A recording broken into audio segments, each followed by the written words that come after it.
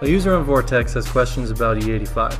He says, I've asked this once before, could you guys talk about why E85 use is so uncommon in the German car world, whereas it is extremely popular in almost every other tuning scene? So E85 tunes, they are actually available out there in some German models, just not VW Audi commonly.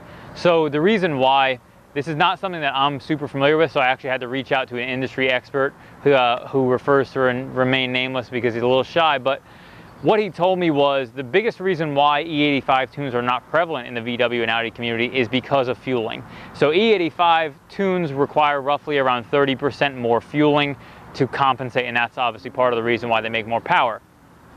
Most VW and Audi models don't have that extra 30% built into their fuel system. So if you were to get E85 tunes on a lot of these models, it would require fuel pumps, injectors, or some combination of those things. So for that reason, it's just not financially practical because your ROI of what it would cost for you to make the additional power of an E85 tune wouldn't be worth the money spent. Now, there's another component to this that he mentioned also, Max, who works here, who's actually behind the camera, mentioned, is E85 is really has a lot of quality problems because it degrades very quickly.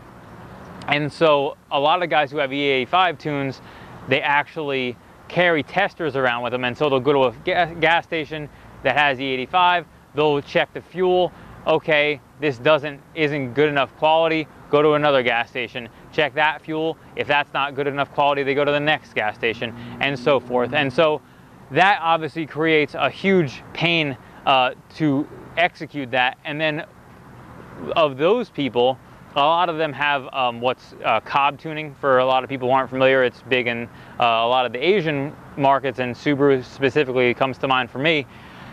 So what they'll do is they'll carry around their cob tuner, and if they can't get E85, they'll flip it back to a mode that can accommodate standard premium fuel as opposed to E85, which means you actually got to have that component along with it.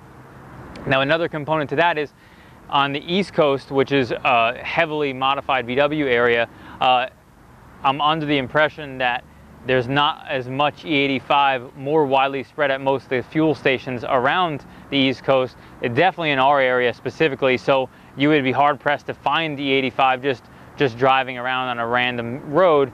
And so that is another component to that, is it's not as widely spread, so you would have to have that complete adjustability to turn it on and off, and that is something that would be an additional cost associated with that.